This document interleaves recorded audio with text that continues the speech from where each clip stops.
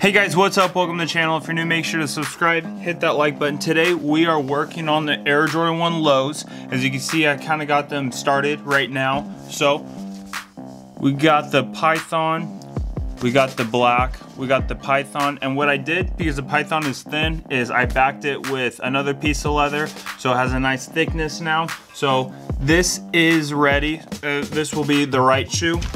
We got the left shoe. Also, I cut, instead of making one solid big piece for the Python, I cut it in half, as you can see. So the like the scales or the pattern, it goes in opposite directions instead of it going in the same direction, because then the inside would be going backwards, and I don't want that. I want them both to be going forward.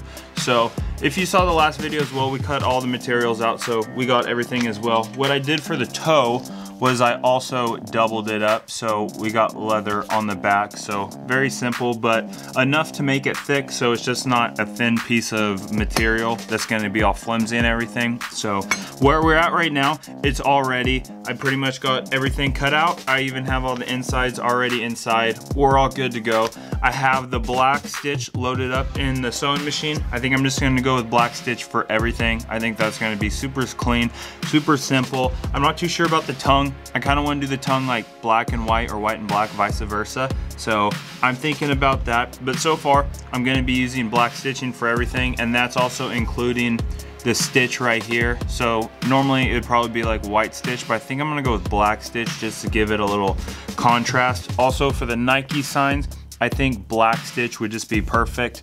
I don't see myself using any other stitch, because the other stitch that I have used for this was black, or I've used it in the past, this pattern, and the black just comes out a lot better. It also kind of blends in with the pattern. So we're gonna go with that though. I'm gonna go to the sewing machine and I'm gonna get started with this bad boy.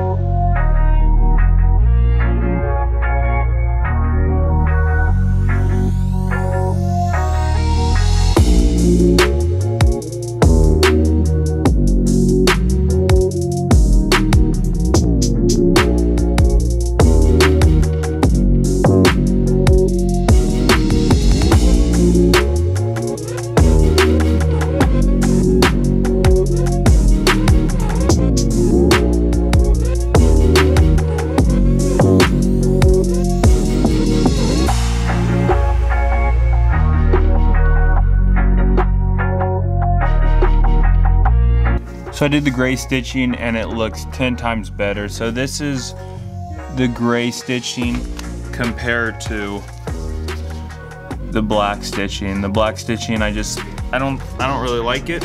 So this is more flush. You can see the stitching here. This is more flush. We're doing good. I like that, 10 times better. So from here, we're just gonna keep on sewing, keep on going throughout the process. I think now, thinking more about it, I'm gonna go with white stitch instead of black. I was thinking to do black stitch for this, but I think I'm gonna do just white stitch for that, just nice flush blended in.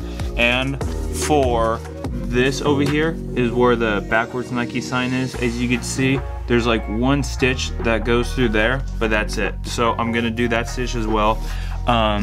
I might do that one black though, just so it contrasts, because the original ones, the back panel is black and the thread is brown over that. So this could be white with the black thread over that. So if that makes sense.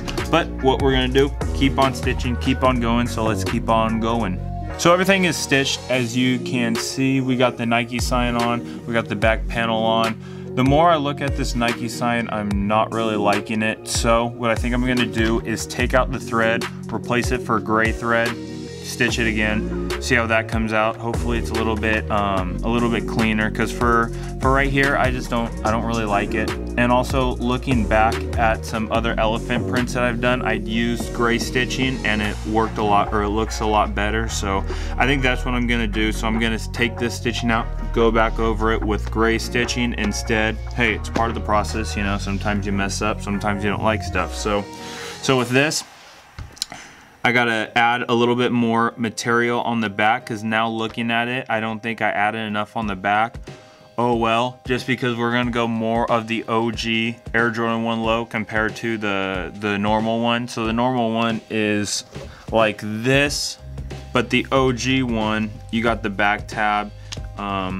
The little wings are a little bit more like this. The Nike signs are a little bit more fatter. So that's a subtle differences. So if you see right here, that's kind of how the normal Air Jordan 1 goes, but the OG ones, they actually curve downwards like that, and that's what I'm missing. So I got this shape, but I don't have the OG one that stops right here and it curves down instead of going up. So that's what I'm working with. I'm gonna recut those patterns out, not a big deal.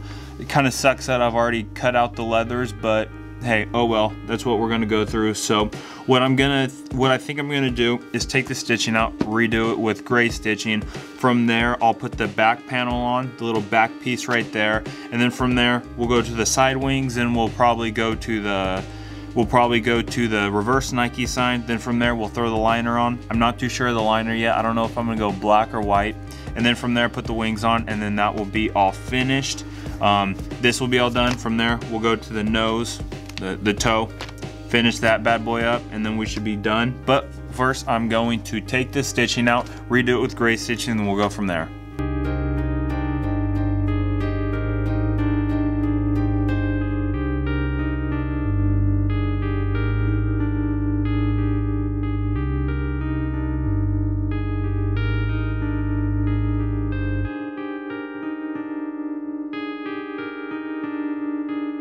So we got both of the toes now ready.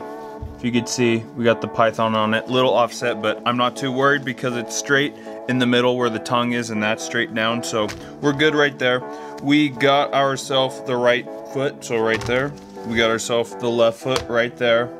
As I showed earlier, we got the tab now stitched on there, if that wants to zoom in. We got that going on. As I said, we got the Nike sign. So from here, what I'm gonna be doing is I gotta stitch the toes, double stitch as normal, you know. And then from there, I think what I'm gonna do is stitch the liner on. Then once we flip that over, then I can do the wings and also the little lace loops, because the lace loops, when I'm looking at the shoe, it actually is stitched over that. So I think I'm gonna be stitching that last. So I'm gonna be doing the liner after that. But for right now, I gotta get these bad boys stitched on, and then from there, we'll keep on going.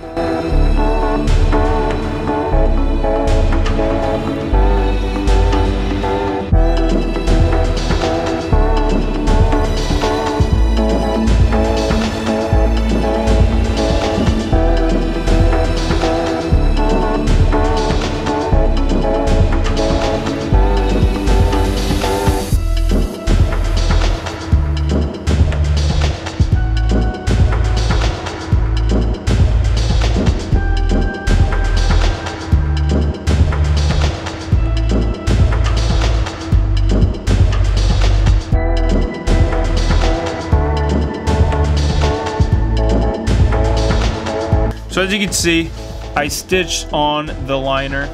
It's looking pretty good so far. White liner, not too bad. I think it's gonna look very great, but I'm gonna stop right here. Thanks for checking out this video. Make sure to like, subscribe, check out all my other videos. The next video would be me hopefully finishing up these uppers, so stay tuned for tomorrow's video. Go check out the merch, link in the description on my website. Thanks for watching this video, and have a great day.